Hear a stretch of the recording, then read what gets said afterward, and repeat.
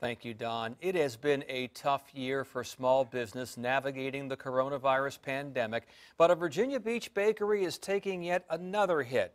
That business became the target of thieves earlier this week. 10 Your Side's Geena Arevalo tells us what they took. Tom, someone stole a catalytic converter from the delivery van belonging to Twisted Sister's Sugar Shack Cafe. We're told the financial impact goes beyond repairs.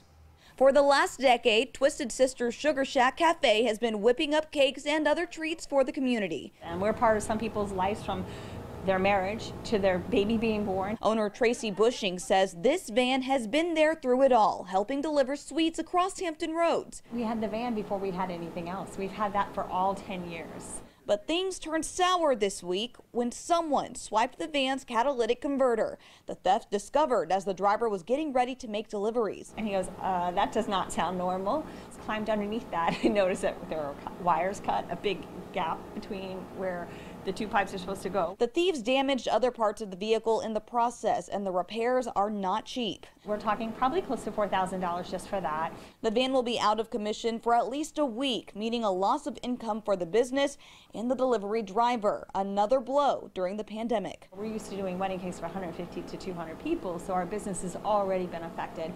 Bushing says the theft is an unfortunate icing on the 2020 cake. We're not going into the slower season as comfortable or as, where we normally would be.